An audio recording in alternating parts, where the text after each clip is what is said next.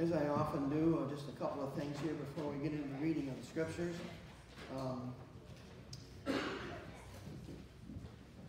I got word, Jeff, that you were turning the prayer service over to me tonight. No, I'll be back.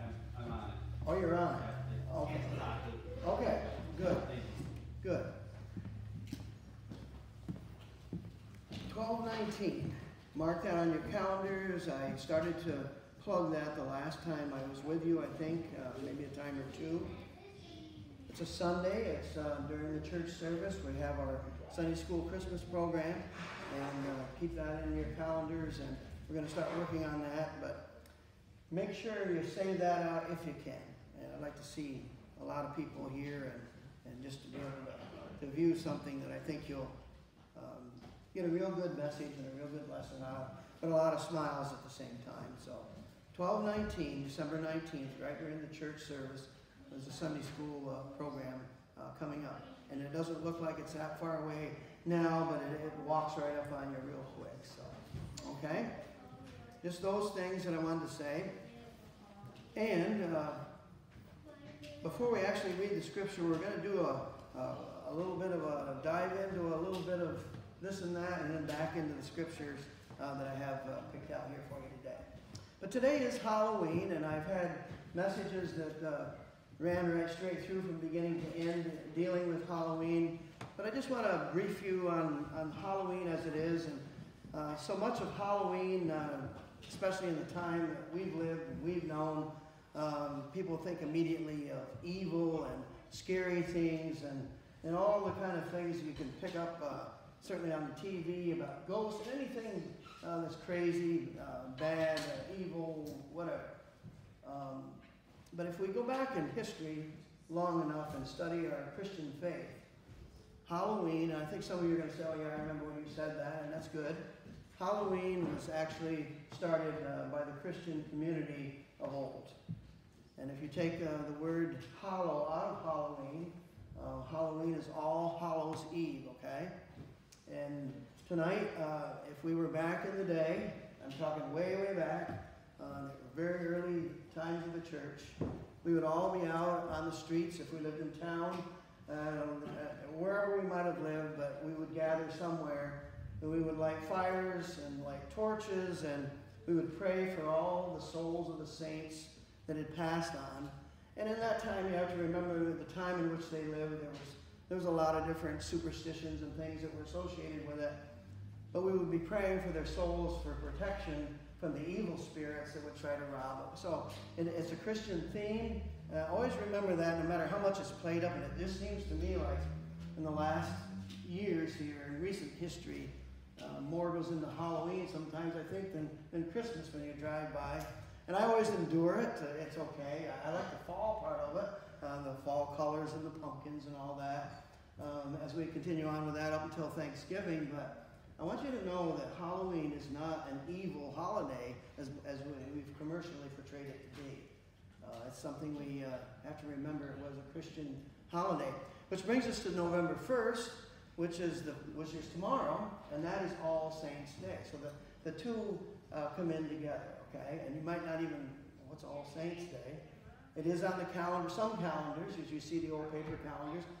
But if you study church history again, it's a celebration of all those who have served the Lord and went on, and they're with the Lord in His kingdom. And so it's at this point, before we get into the scripture and the main gears of the lesson here today, I'm going to ask you and give you a minute here to mention the names of anyone in your life that has been very formative in your Christian upbringing, has put down a Christian foundation, and it can be a Sunday school teacher, a youth leader, a pastor, maybe it was Billy Graham, or maybe it was your grandmother. But if you're willing to mention it today, we're that close. Like, if it was any closer midweek, we could do it next Sunday. But we're that close. So I'm going to ask you to mention their names. Some years, back when Eunice Luss was here, I remember she had, I think it was Walt stand up here with white gloves with these special bells that couldn't be touched with human skin, and every time we'd mention a name, he'd ring a bell. But I'm just going to say today we're going to mention those names, and God knows that we've mentioned them, and I know that you have some special people in your hearts today that have been leaders. So I'm going to open that up. Anybody? My father Samuel. Okay. Mm-hmm. Yep. My Aunt Diana, my daddy, and my grandpa. Any others? An example for all of us is Carlene. Yep. Yep. Every day is a good day. Always remember. Any others? My mother. My mom. Mm-hmm. Any others would like to share? My grade school teachers, every morning, we had morning devotions. That was back when we were allowed to have them in Yeah. school. Mm-hmm.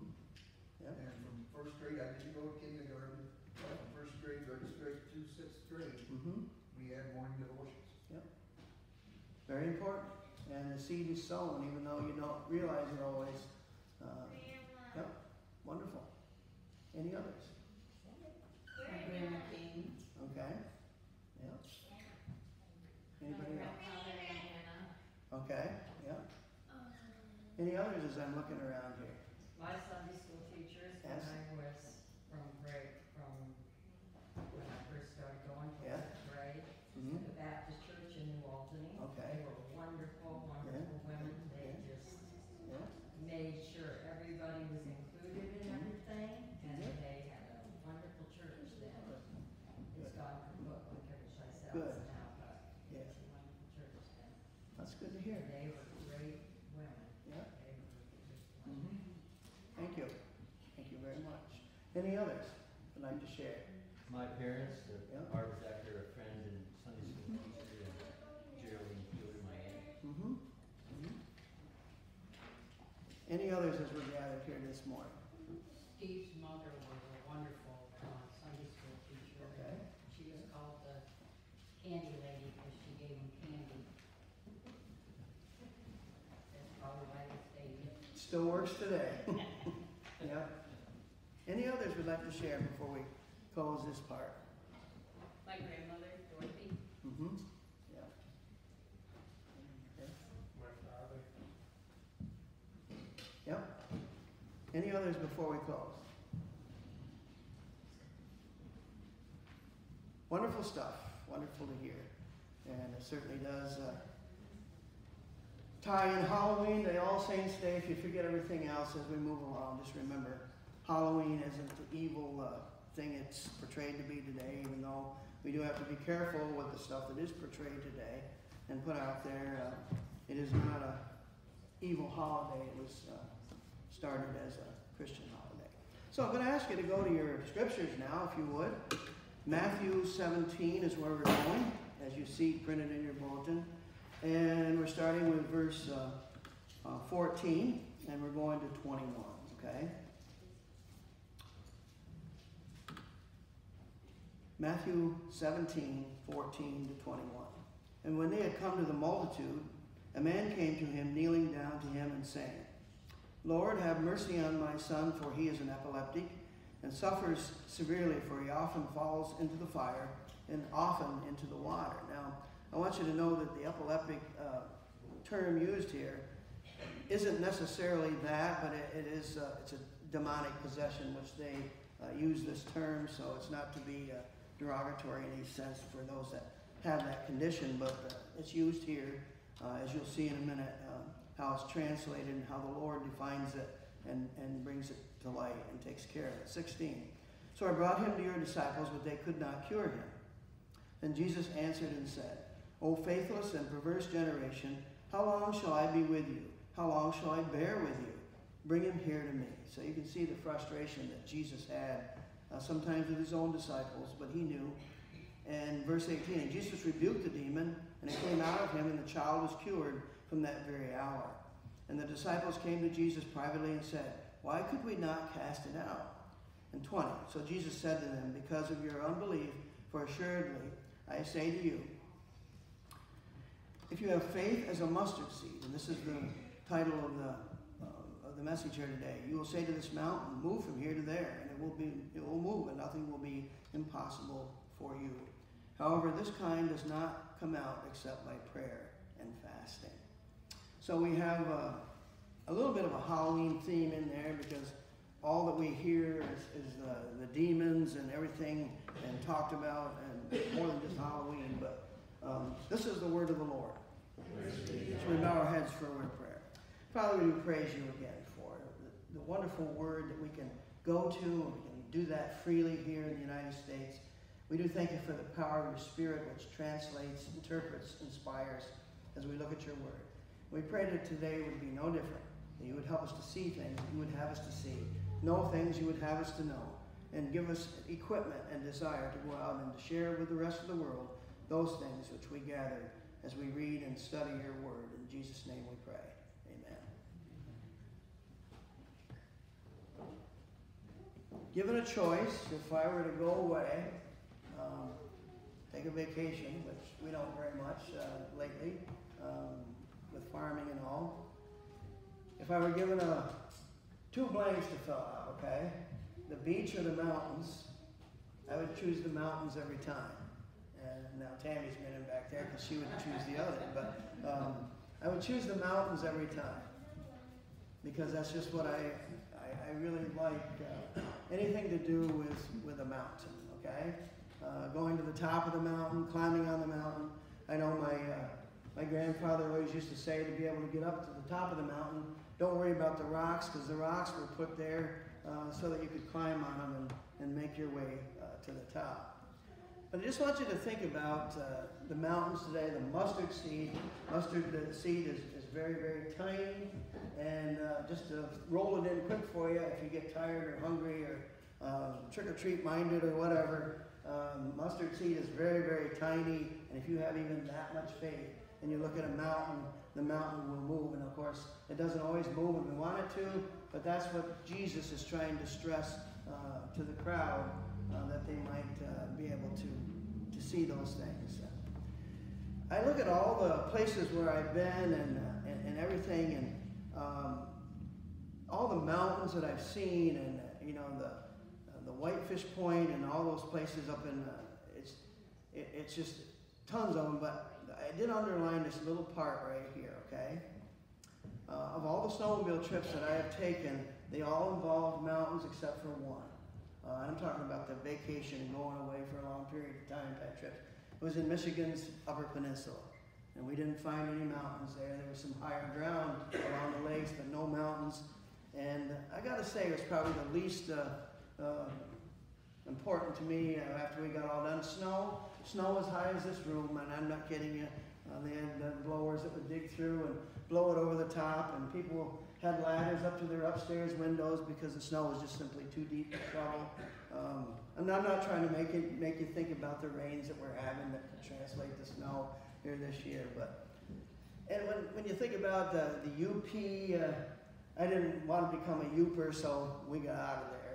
And I know some people think, well, what's a Youper? Well, if you've ever listened to those guys, I mean, Second Week of Deer Camp, Rusty Chevrolet, 30 Point Buck, all those, done by the Youpers. And the Youper is someone who comes from Michigan's Upper Peninsula, UP.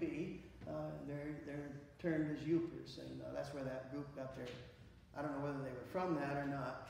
But all the mountains that I've seen, I've got them listed here. I've got the Green Mountains and the Whiteface Mountains, all in New England. The Adirondacks, Catskills, Poconos, the Smokies. I haven't never ridden snowmobile in the Blue Ridge or Smokies because a little further south, although they do that. And the Black Hills was a great time in the Dakotas. It was really good. The Cascades, of course, then Washington. And then we come back home and we see the Appalachians here, the Allegheny Plateau, and it was kind of the seeds were sown for this last week when we went on our a day away from the pulpit, and we went on a joyride, and we headed out to Colton Point out in Tioga County at Great Pennsylvania Grand Canyon, and just looked off. It'd been, well, the last time I ever looked off there, I was on a snowmobile with the guys, but it'd been a long time. So we just grabbed some victuals and ate it while we were up there and looked off, and it was a beautiful sight. I mean, the sun wasn't out. The colors would have been better if the sun had been out. But we watched some people on the old railroad bed down along the Pine Creek riding their bicycles and all those kind of things. But it was a wonderful thing to be able to see. And then as is par for the course, if I'm involved, we headed out on some of the roads that we didn't know exactly where we were, but like we came to a fork in the road, and one gave us the choice of, I don't know what the one was, the other was Dead Man's Gulch, and I said, well, let's go to Dead Man's Gulch and see what's there. Probably a log slid down the side hill and got the guy or something, we never know. But we came out and wandered back, and I thought to myself, the mountains once again call as they do. Now if you're headed back to, if you go to Williamsport, some of you may fairly regularly, I haven't been down that way in quite a while, but if you're on your way back up 14, that long, dark, dismal stretch between Trout Run and Canton, if you there's a sharp curve in the road. Before you turn that turn, there's a mountain that my folks and people I've always ridden with call it Chocolate Drop Mountain or Hershey Kiss Mountain. And you might know the one that it is, and people down that way might say, why do you call it that? It's not that at all. It may not be, but for me, that's what it is. And I try not to look too long because you got to make the turn in the road, but there it is, and it's almost a perfect, you know, like a chocolate drop or a gum drop. You couldn't get it better. I did a funeral once for a family, and they said to me, we would like you, after the funeral, to come with us to the top of that mountain. We've got some fireworks we're going to light off, and we're going to sprinkle Grandma's ashes up there. Well, the service got over around 2 in the afternoon, and I'm thinking, as much as I like mountains, it was in November, and I said, I'm afraid I won't be able to make it. It would have been interesting, I got to say. I don't know how they made it up there, but they did it. The reports were that it went well. But I think of that too when I come around that place. Two Top, Mount Bailey. The one place I haven't been yet is Pikes Peak. Someday I gotta go there. I don't know how much snowmobiling they do up there, but I'd just like to get up there and do that. And I always praise God that even though the air's thin in those places, you know, I was always able to do that and not have any issues. We had people with nosebleeds and sick to their stomach and passing out and all kinds of things, but it was great to be able to do that. Another place I probably will never be would be Mount Everest. That's something that all big mountain climbers really want to go and do, but I think that's a little beyond me. I might just stay off from there. I never see too many snowmobiles way up there anyway, and they probably ride some. But we have our own right in our own backyard. We have Kellogg Mountain, and with all the towers on off to our south, and we have Barkley Mountain over here a little bit more to the southwest, and we just have all these. We have Armenia Mountain, and it's just the Allegheny Plateau, which is where we were on last Sunday. It's just all these things, and then you take it back to the very backyard in which I live, good old Mount Pisgah. We've made some trips up there with our young people and our church and our Brave and our Fleet of Foot, or whatever you want to say, and I learned about a lot of things that I didn't know as I walked with you guys, as you shared your stories. Going back around a little bit, there was a place out in western Pennsylvania. We took Zach when he was a little boy. It's called the Horseshoe Curve, and trains go up around there. Initially, in the old days, they dragged the cars on some kind of a rope mechanism and dumped them over the top and hooked onto them on the other side. Mountains can be barriers, can't they? Then later, they tunneled, but that wasn't the greatest thing in the world. And then finally, they made this long, curving, carving railroad up around and the trains really pull hard coming up out of there. Well, we went out to visit there, and they had a visitor center way at the bottom of the hill. No trains were coming. You can see the schedules of the trains and hear the radio chatter. And so we'll go downstairs, and so we went all the way downstairs, and just as we got to the bottom, I think Zach might remember that, a train was starting to come up the hill. And there was a lot of stairs, and we huffed her up over there and finally got up to where we could see it. Mountains can pose problems. They can make us work hard. They can be in our way. But when we get to the top of them, we can rejoice to be able to see what we can see from the other side. Jesus said, if you have the faith as small as a grain of mustard seed, you can move mountains. Mountains. Praise God, we can have that. I can remember there was a place called Ray's Pass, not far from Jackson Hole, Wyoming. It was around 7,200 feet. It was always getting full of snow and always avalanche branches, and they would fire off old artillery pieces and try to shake the snow off the hill. There was a train track that went up through there, and they had some difficulties doing that, I can remember. But whatever it took, they would get through. And because the train went up over there, we would find ways, the locals found ways to ride their snowmobiles up through there and make it through to where they needed to go. Today I'm going to ask you, okay, as you sit in your pews, to think about the things that you consider as being that mountain, that barrier. I mean, anytime you think about our frontiersmen that headed west, I mean, they had all kinds of problems with those wagons and those horses, but when they got to that Rocky Mountain, and the first time I ever saw the Rocky Mountains, and the first thing I'm thinking about is Dumb and Dumber, if you ever saw the movie when the guy takes them in the wrong direction, and the other guy wakes up and says, they're out on the Kansas plains. I thought the Rocky Mountains would be a lot rockier than this, and it just makes you laugh, but as you go out through there, and you can imagine when they met those Rocky Mountains, they had to find a way, and it was not easy. First time I ever saw the Rocky Mountains, all I'd seen is the Eastern Mountains, and we called them mountains, but when you get out there, they'll say, you guys don't have mountains, you just have little humps.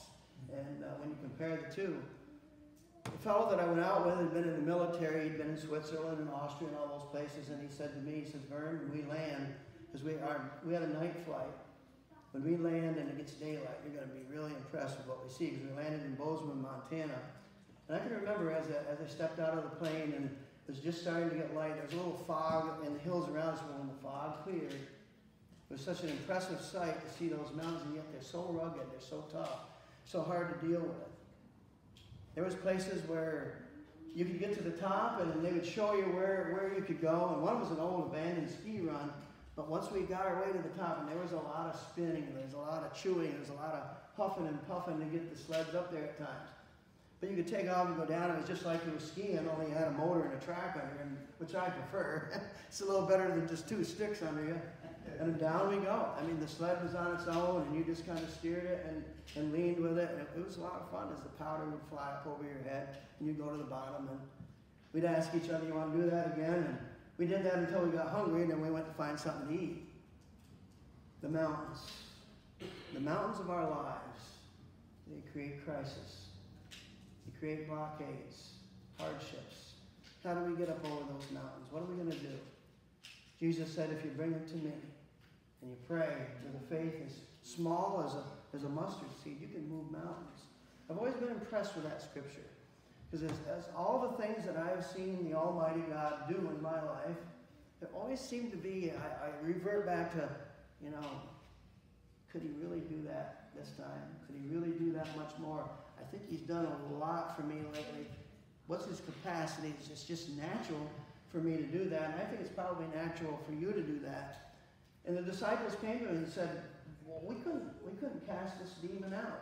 Now, demons are for real. And never think that that's something that's just fake or it's on TV. They are for real. They are our enemies as Christians. They're cast out angels.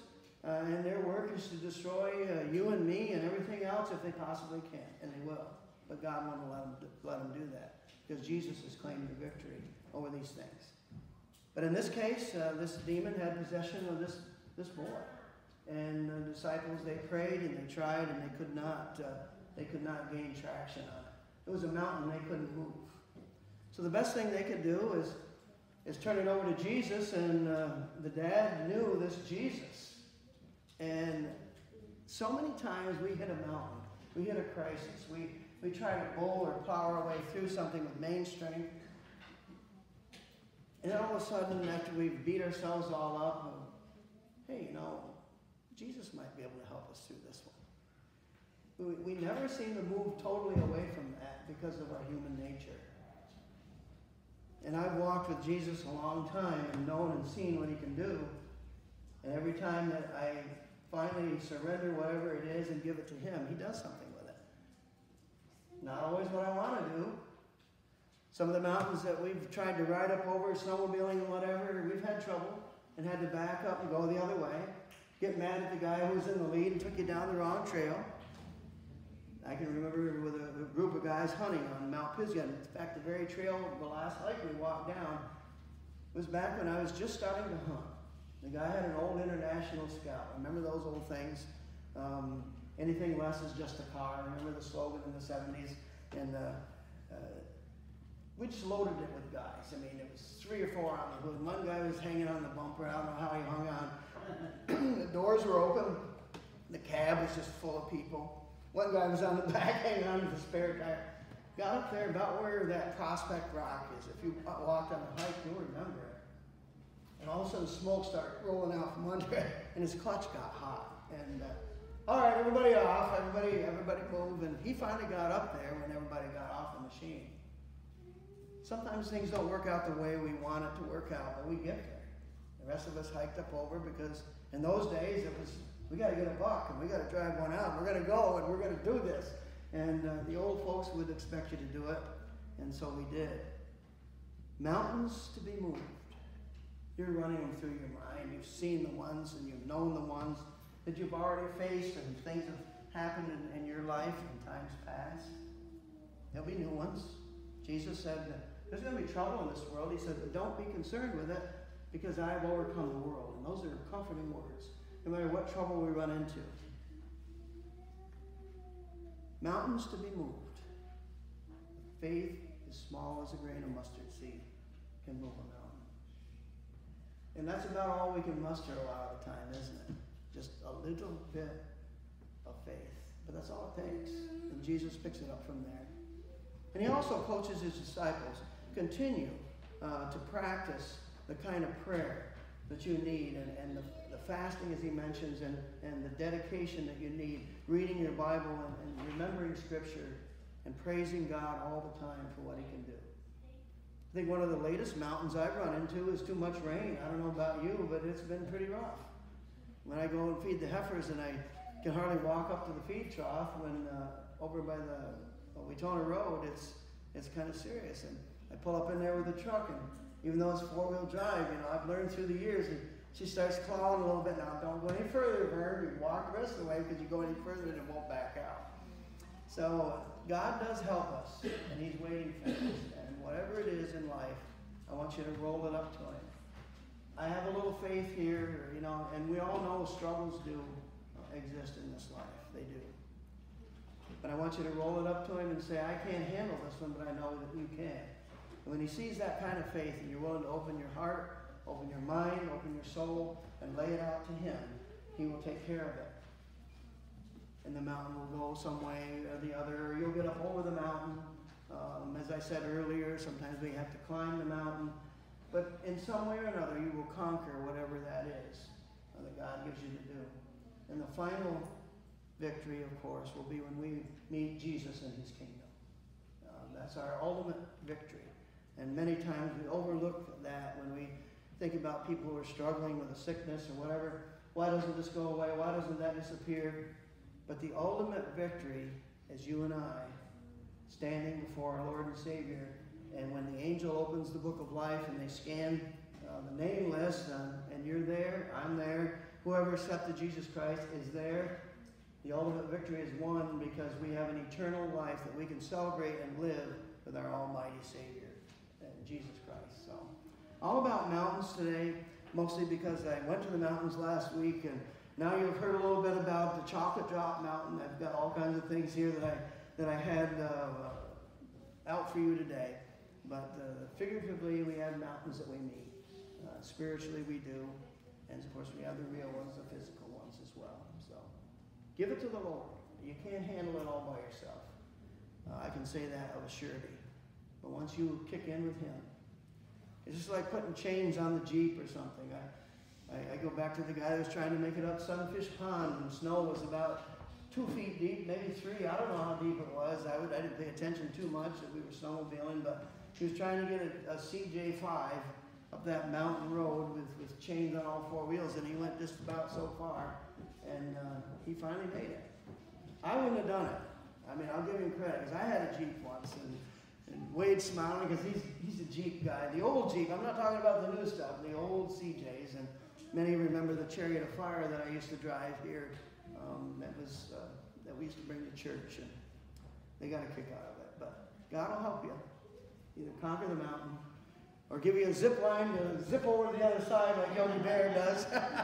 See, I pick up things. I told Wade, for everything I'm going to give out here in the name of the Lord, I'll pick up Wade's messages, and it's all good. So, and we got to be a kid sometimes. Shall we bow our heads for a closing word of prayer? Father, we do praise you again for such a beautiful day, for being able to celebrate all that you've given to us, salvation, fellowship, your Holy Spirit. Promise of being able to know you whenever a mountain pops up in front of us, to know what to do, and that is to give that problem to you.